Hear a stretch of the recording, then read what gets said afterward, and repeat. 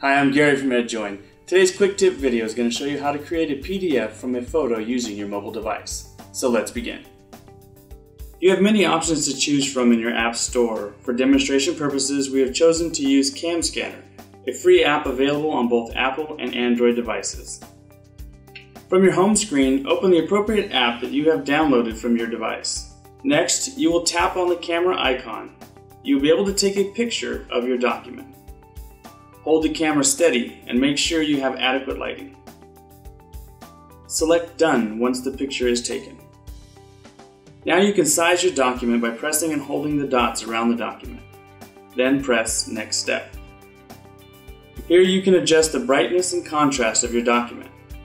Once you are satisfied with how the document looks, press Next Step.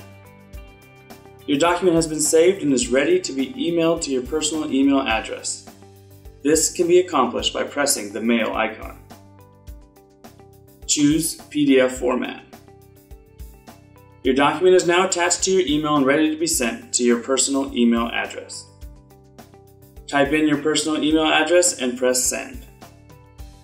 You can now download the document from your email and save it to your computer. Now that it is saved on your computer, you can successfully upload this PDF document to your Edjoin profile.